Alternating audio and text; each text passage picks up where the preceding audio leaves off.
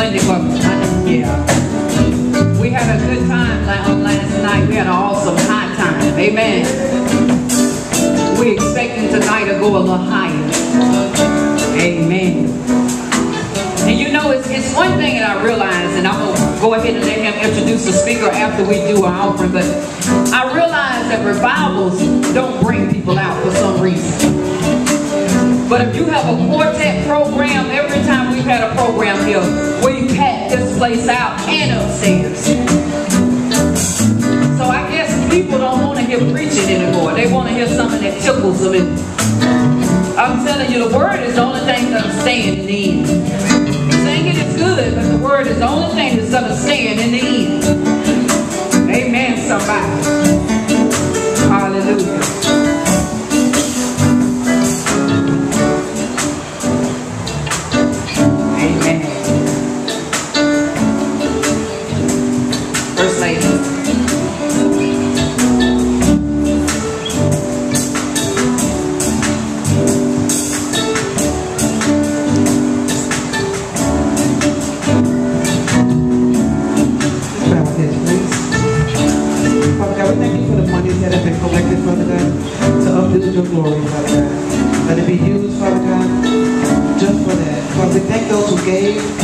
Who didn't have enough to give. We bless you for your thoughts. Father God, we thank you for your life, for health and mercy. Father God, we thank you for the revival. Bless the speaker, Father God, as he comes, Father God, bring forth the word to encourage, uplift, and mortify someone. In the name of Jesus. Father God, we thank you for all your blessings. All these we ask in the precious, powerful name of Jesus. And everybody said amen.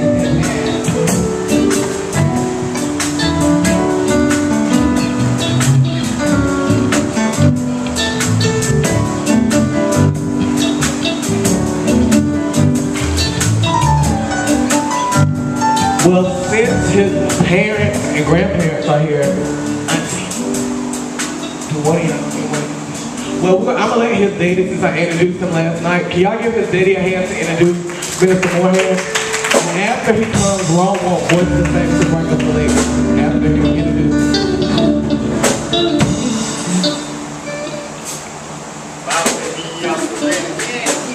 Thank God for this time. I've been called to get down here all week long, but I come to do what thus says Lord. I'm going to go back a little while. When he was born, he was sick, but God brought him through. We went to the beach, he drowned in the pool, but God brought him through. But I thank God, because God had a plan for his life. And I'm going to introduce some, and this is Minister Jerome Moorehead from Miracle Redeemer. Let's give God a hand clap as you bring the man of God to bring the word of life tonight.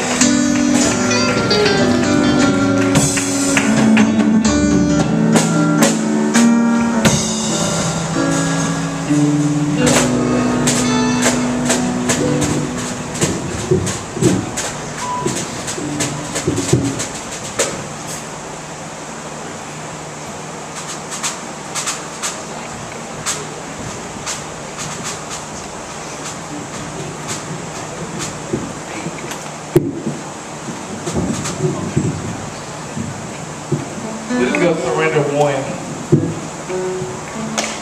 I guess we do church. How many I know Jesus will? I guess I'm talking to a dead crowd. I said, how many I know Jesus will open up doors that you cannot see?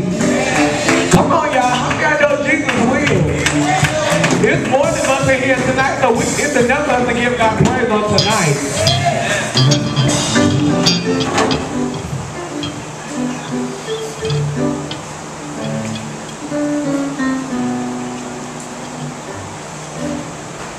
Open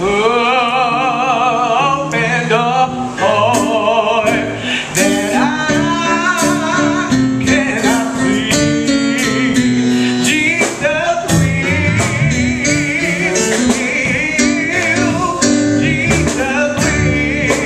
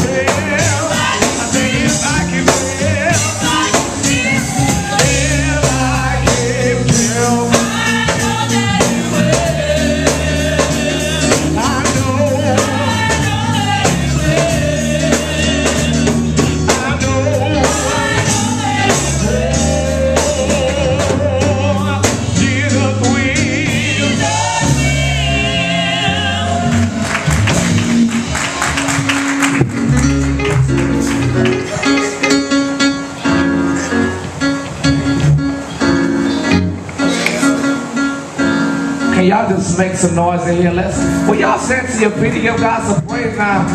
I came for revival. I don't know about y'all. How many know that Jesus will? Come on, how many know that Jesus will? How many know that he will open up doors for you? Can I get a witness?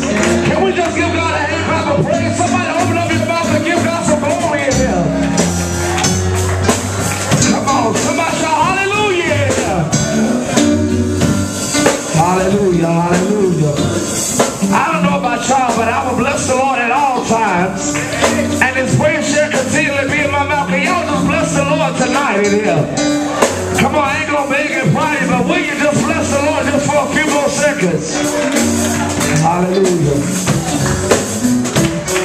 Hallelujah. Amen. Come on and put your hands together and give God some praise in this place. Hallelujah. I said, come on and give God some praise in this place. Can you open up your mouth and begin to give God some praise in here? Come on, just about the Lord tonight. So hallelujah. Hallelujah. Hallelujah. Oh my God, my God, my God, my God. Hallelujah. I don't know about y'all, but I want to have some Holy Ghost church in this place. Can I get a witness? My soul feels good. Am I right about it? Is there anybody here that came to be revived tonight? I say, is there anybody here that came to be revived tonight? Can I get a witness in here? Hallelujah, hallelujah, hallelujah. Come on and give God some praise. Amen. Hallelujah. There is power, wonders working power in the blood of the Lamb. There is in the precious blood. Oh, there is wonders working power in the blood.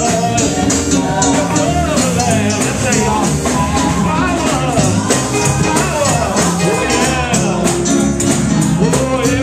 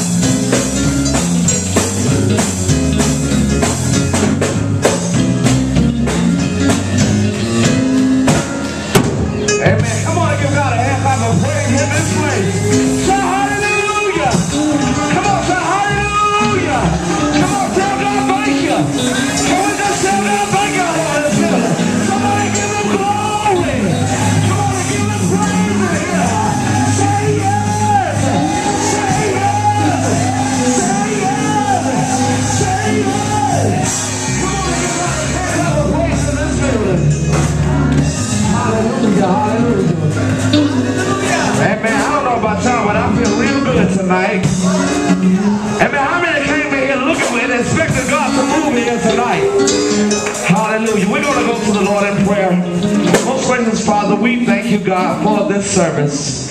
Thank you, God, for your anointing, God. Thank you for your glory, God. Thank you, God, for the last night of this revival, God. We ask you to move in a mighty special way, God. Send every hindering spirit out the door in the name of Jesus. Say you have no power, but God, we give you praise right now, God. Lord, Lord, speak through me like never before, God. Lord, to touch your people, God. Set somebody free. Heal somebody, God. Deliver somebody in this place, God. Move in a special way, God.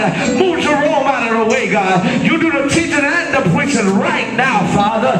Father, let there be a shift in the atmosphere, God. Thank you for last night. Thank you, God, for the ones that came to the altar, God.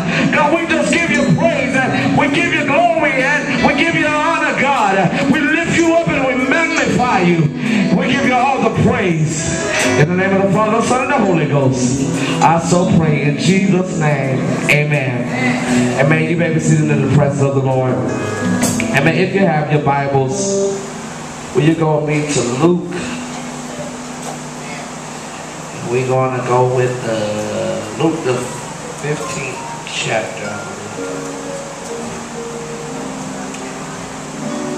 Amen. And when you got it, say amen. Amen. First off, I would like to give honor to God for being here, to Minister Smith again. Thank you for inviting me. To the great pastor and founder of this house, Bishop Eddie LeGrone. Y'all give Pastor LeGrone a hand. Amen.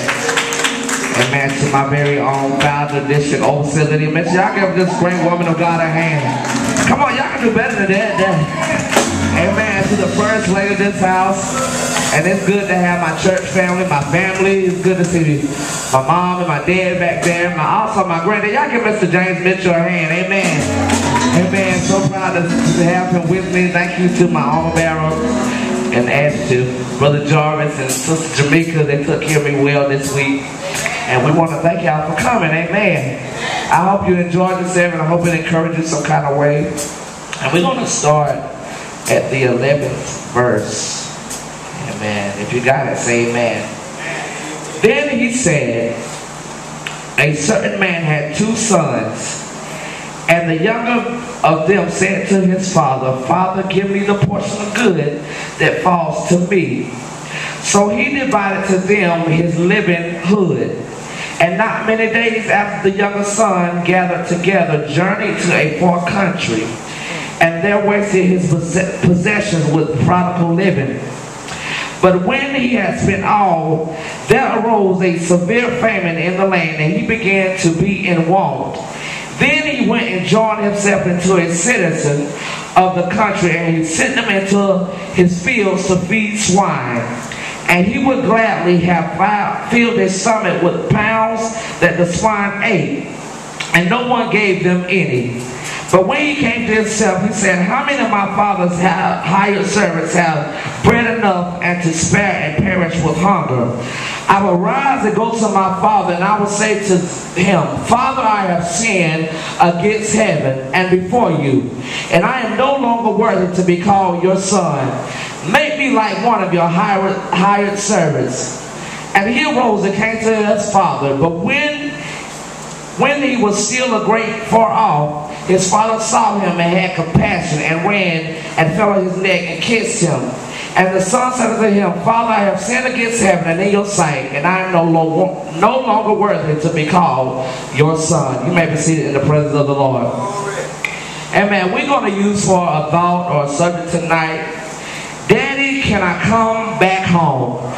Touch your neighbor and say, Daddy, can I come back home? Come on, y'all can say it a little louder. Y'all can we have some church here? Loosen up. Tell somebody, say, Daddy, can I come back home? Now that's an unusual title or subject, if you want to call it, to me. Amen. Amen. God gave me that this morning, well, this afternoon, to sit right there in that chair. Daddy, can I come back home? Amen. Now, everybody should know this story. Amen. We're going to preach and teach it the way God wants us to teach it. Amen. There was a certain man who had 2 sons.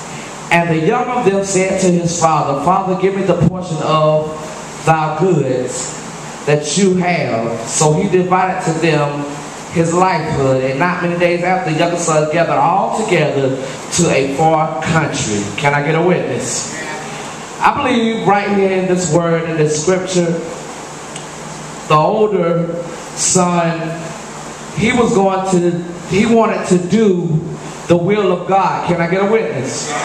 He wanted to save his money and do the right thing. But now we're going back to a younger boy, a younger boy that didn't sound mature. Can I get a witness? He took all his money that he had and went to a far country, far way away from here. Can I get a witness? And partied all night long. Am I right about it? He partied. He had probably went to the club. He had drunk a little bit, had smoked a little bit. He had did everything that we do in our life. Am I right? Sometimes he probably felt like he should have been home, but it wasn't his time yet. Can I get a witness? See, when you're in the arms of Jesus, when you're in the arms of God, we might get far off and forget who we're supposed to be serving. Can I get a witness in here? We serve a God that hears and sees every trouble, everything that we're going through in our lives. See, in this word, I believe he asked his father. He got hungry and he saw the pigs eating. He wanted to taste what the pigs were eating, but they would not let him taste this food. Can I get a witness? See, in our lives, we all have sinned and come short of the glory of God, and we have done wrong in our life. But how many know that we have a forgiven God? God forgive us 70 times 70. Can I get a witness? We do things that we know that we're not supposed to do. In our life, we walk up and we try to stay on the straddle fence, and we try to stay in the middle of the road, but sometimes we stray away. Yes, we do. Can I talk to you sometimes? See, being a young person, sometimes we walk away from our life. We walk away from our calling. We forget what God has brought us from. Am I right about it? We forget the things that God has taught us. He taught us in his word just to live right. He taught us in his word just to follow his command. Sometimes we try to get too far off and realize that it's time to come back home. We do wrong in our life and we wonder why things are going wrong. But God said that I never leave you, nor will I forsake you. Am I right about it? I came to tell you that the Lord will forgive everything that you have done. See, this young man finally came to himself while he was far off. He said, Father, I want to come back home. I believe he told his daddy that I have done wrong and I did those things. I even prayed all night long, even drunk a little bit, smoked a little cigarettes. Can I get a witness? How many know sometimes in our life we go beyond what we're supposed to do? But I come to tell you that Daddy will forgive you. If you just hold on a little while longer, don't get too far gone, because times get hard. You will have to come in your life. There will be some times in your life where you have to find out, you have to learn right from wrong. Can I preach to you a little while? Sometimes we wonder and we look and say, Lord, I don't know which way to turn. I don't know whether I should go to my left or whether I should go to my right. Sometimes we party too hard, but the party time is over. Can I get a witness in here? It's time to live right for Jesus. It's time to be in his will, not in your way, but in God's way. He already told you that he is the way, the truth, and the life. No man cometh to the Father except by me. How many know that it's Father's Day? When we do wrong, we got to go down on our knees and say, Lord Jesus, I have sinned. I wish I had a witness in here. I have sinned. I've done wrong. I was out there in the world. I've cussed people out. I'm just using examples. I cussed people out. I went partying all night long. Got drunk and everything. But I come to tell you He knows what you're going through. Sometimes we feel depressed in our lives, and we go to the wrong thing. We find that wrong person, and we try to sleep up with that person. But I came to tell you that the angels are around you. You didn't catch a disease because it was by God's grace. You didn't catch hell. You find sometimes that we come against wicked things. We find in our lives that we don't have no deliverance. Why? Because we start serving God. I come to tell you tonight, serving the Lord, it will pay off. After a while, you got to keep on serving Him in the morning. You got to keep on serving Him in the midnight hour. You got to keep on serving Him when you're down and out. I know sometimes in your life you have to cry, you have to weep and moan, but I come to tell you that the joy of the Lord is your strength. If there anybody say, I got joy, I got joy, I got joy, joy, say yes. Hallelujah. Hallelujah. Hallelujah. And it says that he arose and came to his father when he was still a great far off. And his father saw him and compassionated him. His father ran and kissed him, gave him love. Even though we do wrong, Daddy's still going to forgive you. Can I get a witness? You got a Savior that cares for you. He will, if you cast all your cares on Him, He will do it for you. Can I get a witness? He can turn any and everything around. Sometimes you get weak in our lives and we wonder how we're going to make it. Why am I going through this? Why am I going through that? Sometimes it causes our finances to look crazy. Can I get a witness? Why? Because we failed to pay our tithes and our offering. Can I get a witness in here? We sometimes wonder why things are going wrong. Because you had some time in your life where you had some fun. Let's be real tonight. We all have sinned and come short of the glory. Am I right about it? We all have done some things in our life that we got to go before God. Yes, we do. I come to tell you tonight, you can go back home. Turn to them and say, it's time to go back home. It's time to come back home. You need to surrender it to the Savior. The things that you've done, the ways that you have, it's time to go back to your daddy and say, Lord, forgive me for the things I've done. Lord, I'm so sorry for doing wrong.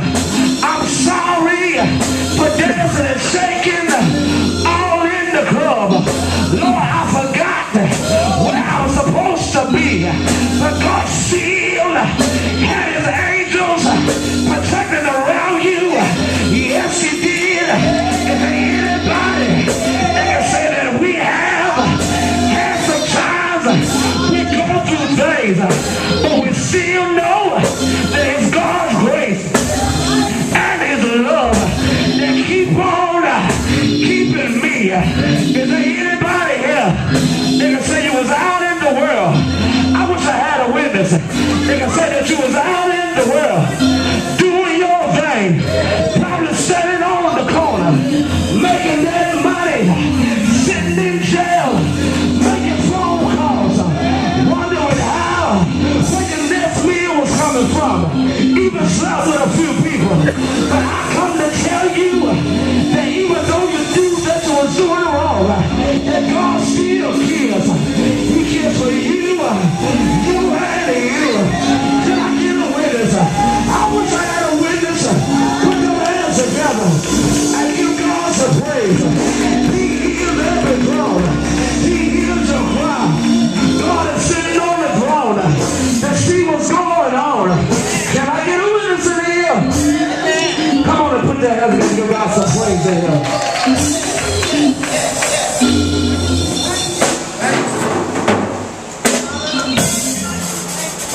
have sinned.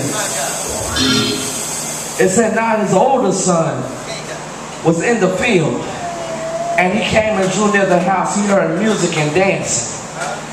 So he called one of the servants to ask what these meant. And he said to him, your brother has come, and because we have received him safe and sound, your father has killed a calf. But he was so angry, the guy got angry. Because this was the good son. Can I get a witness? This was a son that didn't do no wrong, but he knew that his brother was going to come back home eventually. I believe his father was so excited that he cooked him some food and had him some music, and they did everything that they could to make this young man back home. They welcomed him back home with love. They welcomed him back home with care. They welcomed him back home with peace. Can I get a witness? They were glad that their son didn't die, but yet he lived. Sometimes in our life we have to go through in order to get to. We have to go through worldly things, but we know we got to stay prayed up. We got to keep on praying in the midnight hour. But I want you to know that there is somebody that's looking down on you. There is somebody who sees your trouble. There is somebody who hears your cry. He knows your pain. He sees everything. Can I get a witness? We sometimes fail to realize that God still cares, and we want to go and do things on our own. But we got to learn to stay in the house sometime. When God says stay home, it's time to stay home. Am I right about it? He tried to get our attention. Have you ever been at home and God just wake you up 3 or 4 o'clock in the morning? Can I get a witness? We get down on our knees. That's the best time to get down on your knees, and you begin to seek those things that God has for you. Because if you have a calling on your life, if you have an anointing on your life, you realize that sometimes you're not supposed to do what everybody else do. Sometimes we want to get out and go have a little fun. Yes, we do. Sometimes we want to get out and go drinking. We want to do a little smoking sometimes. But I came to tell you tonight, that's not what God has planned for you. Because God has a destiny for you and I. Am I right about it? So today was a neighbor, it's time to come back home. You might be hurting your life. You may be troubling in your mind. Can we go in just a while? You may have cried all night long, but I came to tell you, God will take care of you. It does not matter what it may look like. It doesn't matter how you feel. Hold on a little while longer. Something ever say, hold on. Bills are due. Your health is failing too. Having a hard time with life. But my God said, I'll never leave you nor forsake you. So somebody say, he won't leave me. Y'all by myself. Even when you're out there in the world, you know that God is covering you. Even sometimes I look at my father here. My father had some things in his life. He felt like he was supposed to go astray. I'm not putting his business out there. But as we begin to pray for him, then he came on back home. He asked for forgiveness. You can't tell me that God is real. I wish I had some church folk that said that God is real. He could have been dead and gone, sitting in jail, sleeping in his grave. But God gave him another chance. Yes, he did. So somebody say, God will give you another chance. Another chance just to live. Am I right about it? I want you to know that when you're going through, don't get discouraged. Don't get distressed. Paul said, be of good courage and of good cheer, because God won't leave you alone. Am I right about it? I know this journey get hard, but we got to keep on marching, because I'm a soldier for Christ. I'm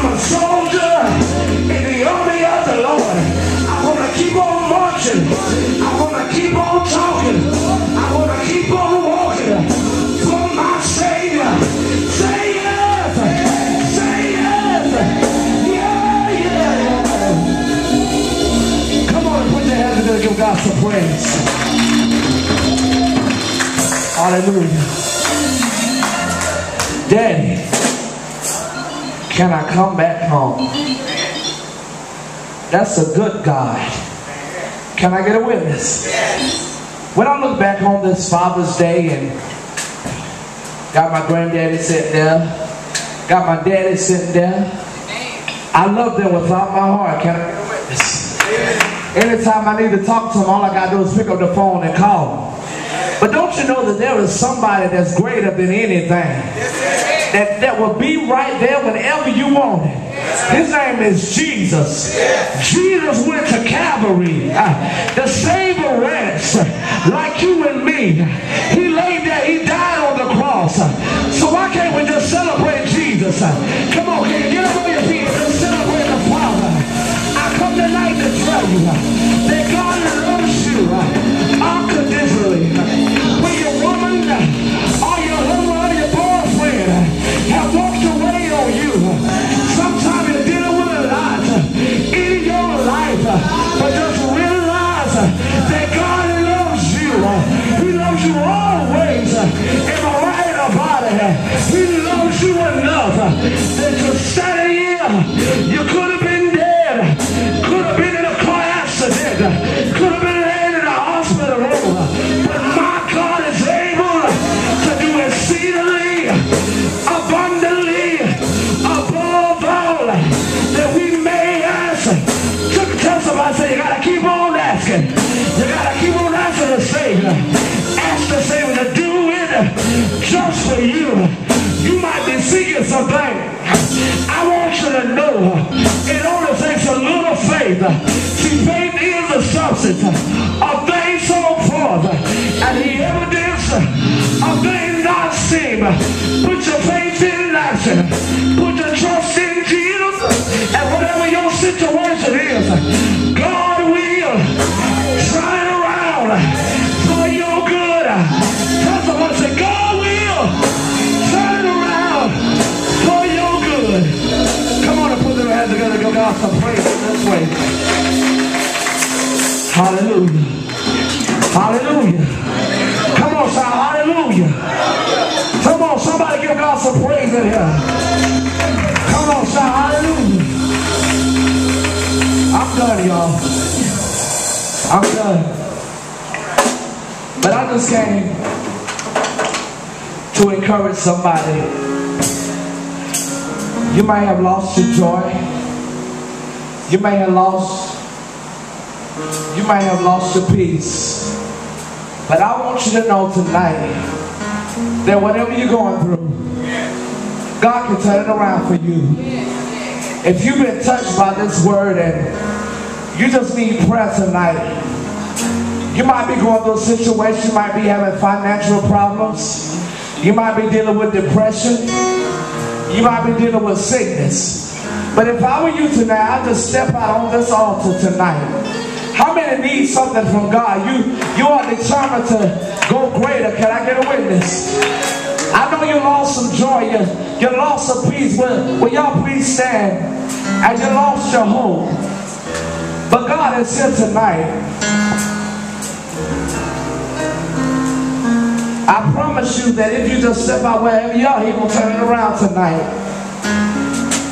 Sometimes we stray away and we wonder which way to turn or which way to go. But if you keep your faith and your trust in God, He will lead the way. So tonight, if you're sick in here and you want God just a touch from God, or you're going through a financial problem, or you're going through a sickness right now, just believe that God's going to do it.